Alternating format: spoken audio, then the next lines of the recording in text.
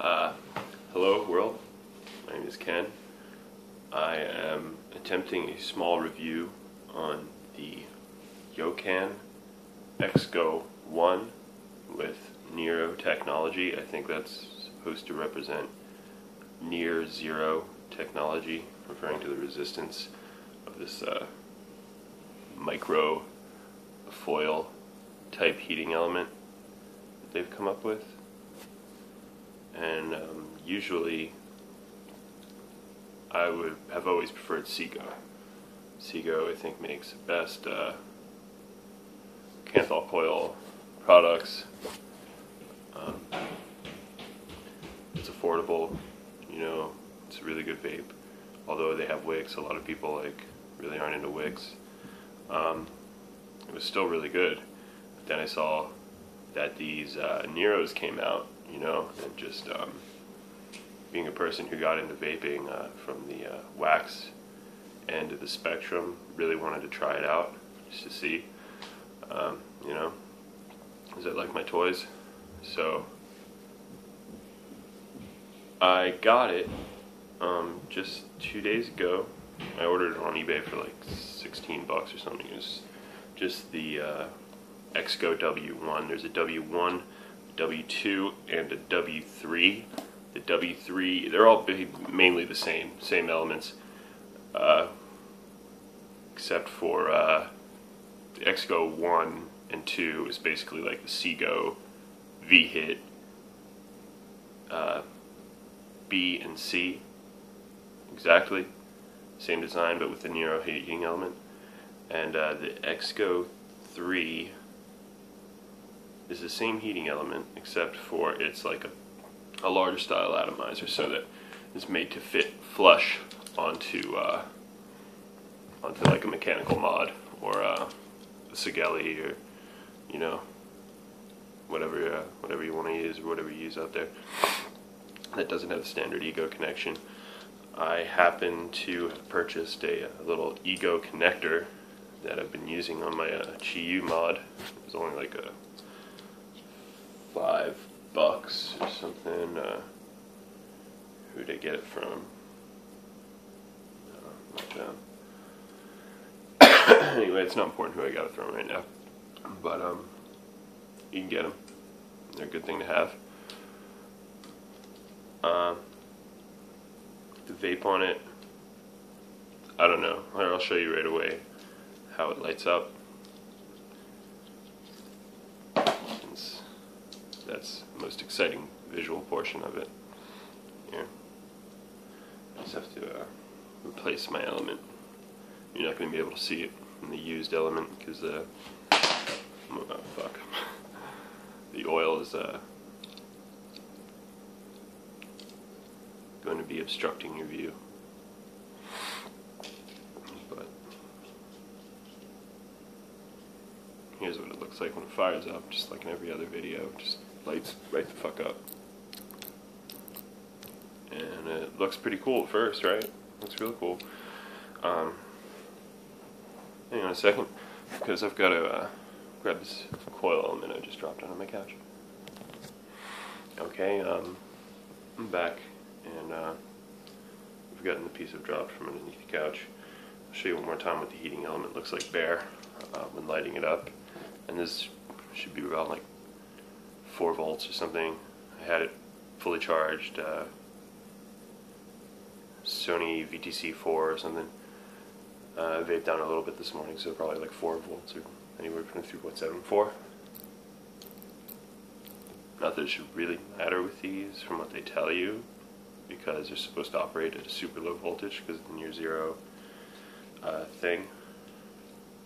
I haven't had a great experience with it yet, really. It's got a different design from the regular Kanthal coils, because they all have like an airflow coming from beneath the coil inside of their little elements.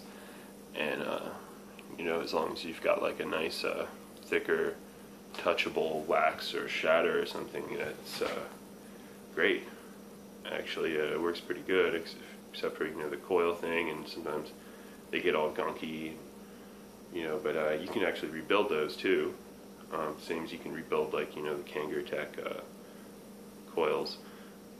And it's pretty easy if you just take them apart. You need like a little insulator for your Canthal or something like that to get it on there. There's usually one in there. If you save it, then you can reuse it.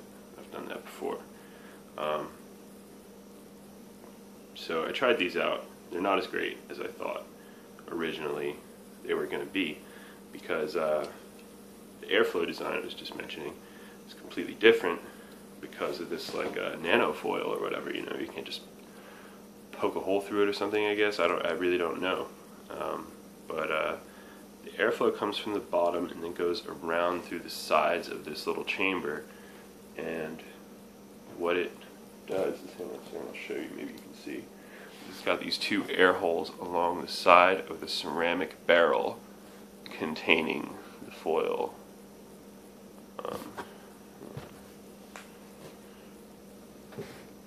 You can see there as I roll it around. There's one, and then there's the other, and again, that's still a fresh one. So yeah, the heating element's on the bottom, the air comes from the side, and you basically have to hit off the smoke that rises up from it, but I don't really like that. I don't think there's enough agitation on the heated material for it to really like smoke up. And I guess I could show you what I mean here with a little demonstration. This does come with a small, like a spill cap or whatever for the element, and that's okay, I guess. It's got like a mesh guard or something. It's got like this two-hole design, and I'm going to take it off so that you can see maybe the smoke production that it makes inside this little glass chamber, tiny glass chamber, in order for discretion, but anyway.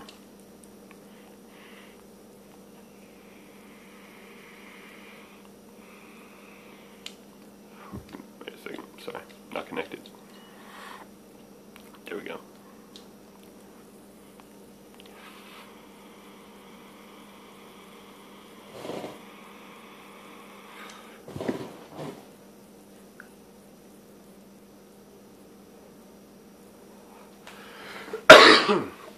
I actually got a pretty good hit that time.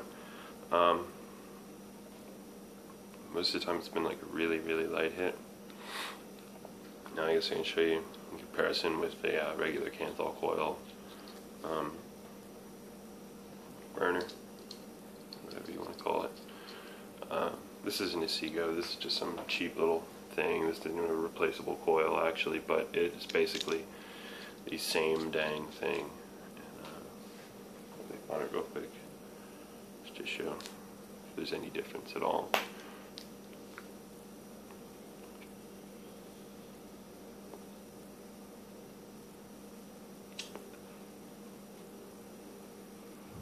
There's not really any wax in here. Let me give it a little, put a little dab in there.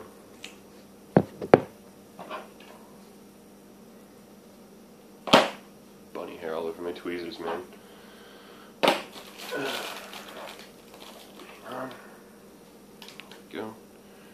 Just a little Allen key here. Pop a little wax. There we go. Alright. Now, hopefully I'll be able to see a little bit better. The difference in hit that I know there is.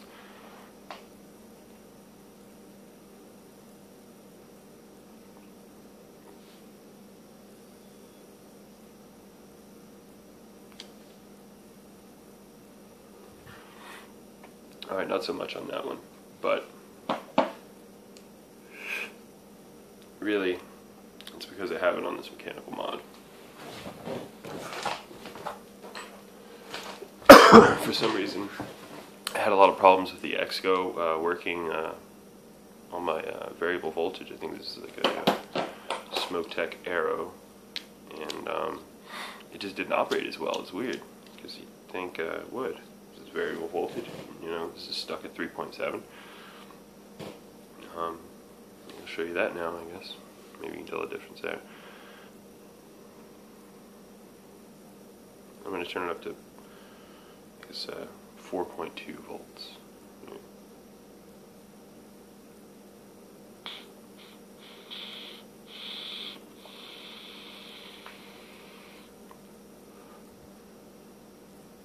See, I really get nothing. Even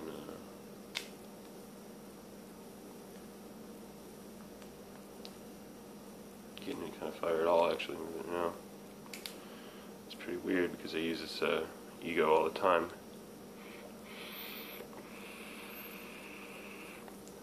Yeah, it's just not working at all. It worked just slightly yesterday. Yeah, we'll try this G chamber on top of it. This is what I had been using on this little Ego style. I don't give a shit. I'm going to turn it up to 4.8 from where I usually like to vape it. Just need to find my glass sleeve. Excuse me, here it is.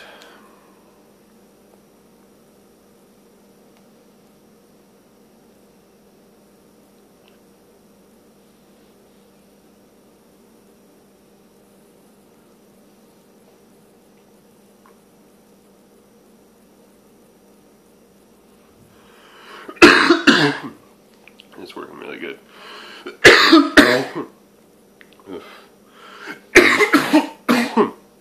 It's working a little too good. And that's just some cheap atomizer, non-replaceable atomizer chamber from fucking China. It's labeled G chamber or something. Got it from a French shop or something.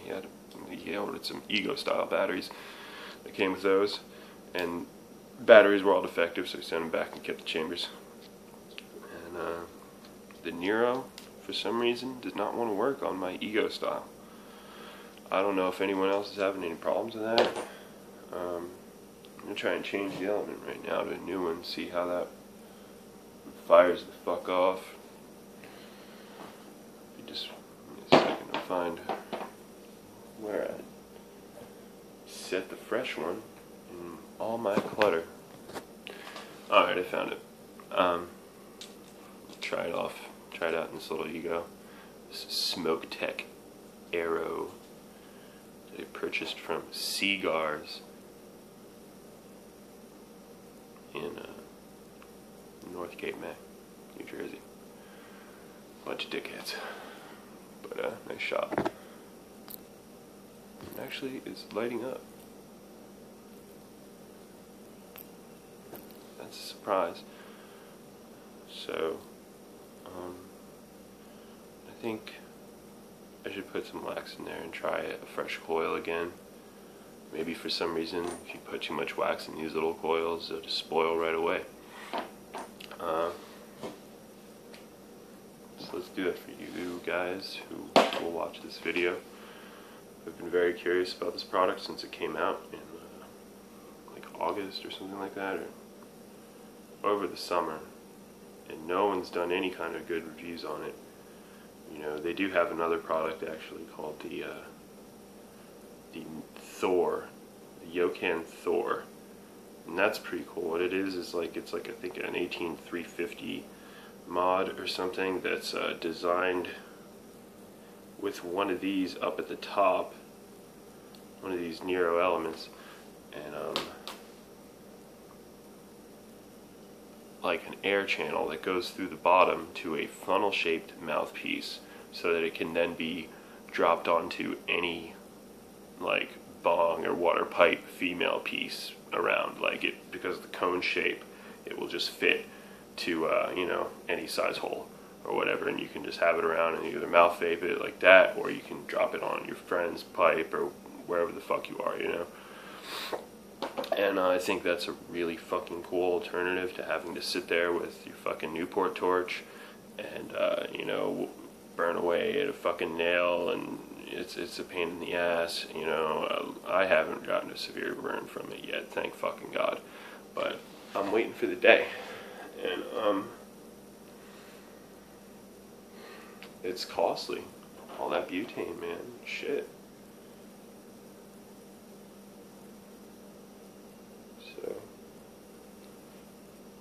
dropped like a fresh little nug of wax in there.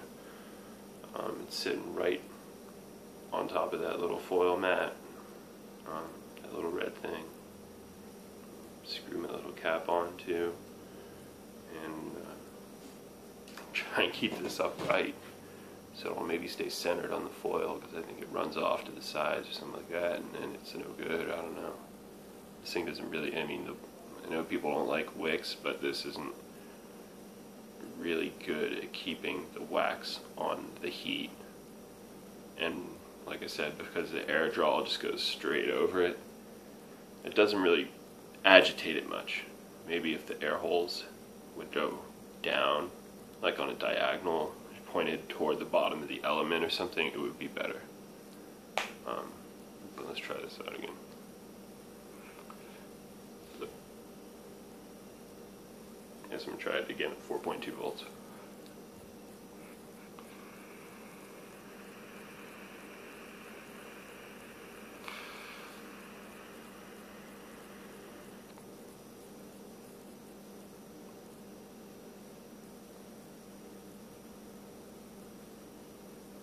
So, okay, it's alright. Oh, the taste is really, really good off these. It's better than the Segos, I think, because there are no interfering, heating elements or anything. It's just this little thing. There's no wick to spoil it and whatever. And that's about it. I think that's like just about the only winning feature that it has over the regular Canthal coil Sego V-hit type coils, you know. It's kind of,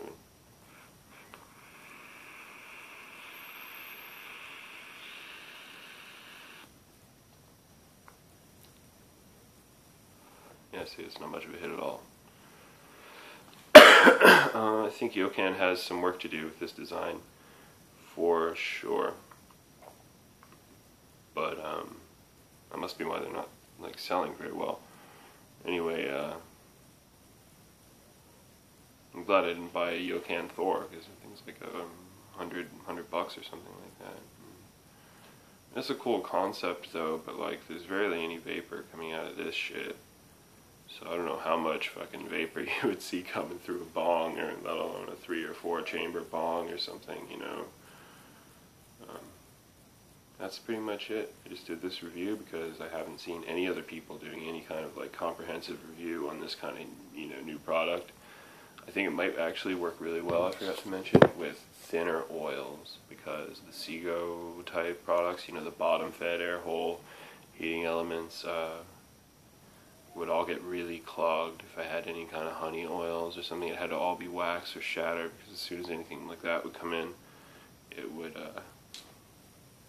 totally fuck it up. It would leak down and end up, you know, dirtying my contacts on my batteries, and it would just be a mess.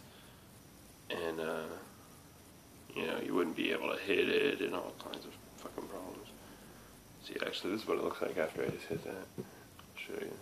That's the heating element there, and most of the wax has gone down into the crevices, the doldrums of my bowl. And that's no good, because I don't think it'll do anything from there. I mean, it just melts down to the other crevice, and it's like I have a perpetual, wasted, small, tiny amount of wax that I will never be able to get. And if you put too much, I think it drowns it. So it needs work. But I will try this little bit of thin oil I have. It's a really dark hash oil that I got from a friend a while ago. It's so ugly looking, I don't even know what to do with it. But I saved a little drop of it, and just because it's totally not touchable. I've had it on a piece of parchment in my freezer. It will leak through any other vape pen I have, and this is the first time I'm going to try it with this little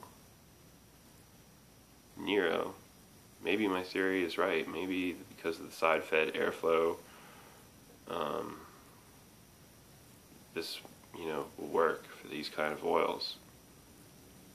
And that would be cool, I guess, because, you know, sometimes you get this shit and you don't know what the fuck to do with it, man.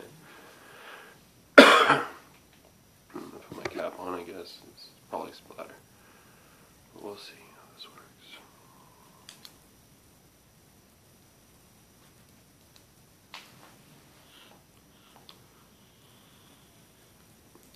I gotta give it a second. There we go. It's definitely dripped down now.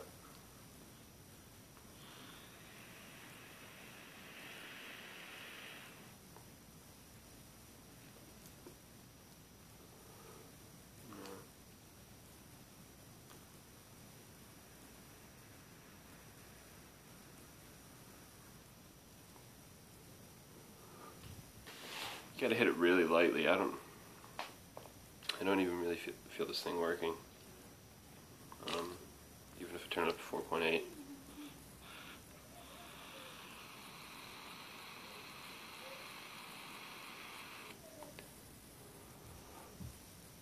There's yeah, nothing going on there.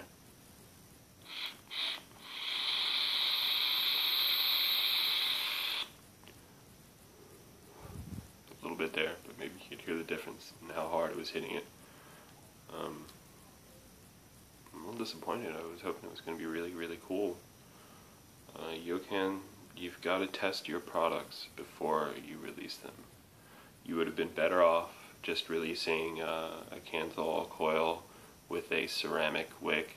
And the same for Exgo, you should do that too. Ceramic wicks, I think, are where it's at. That's pretty much the end of this fucking review, dude.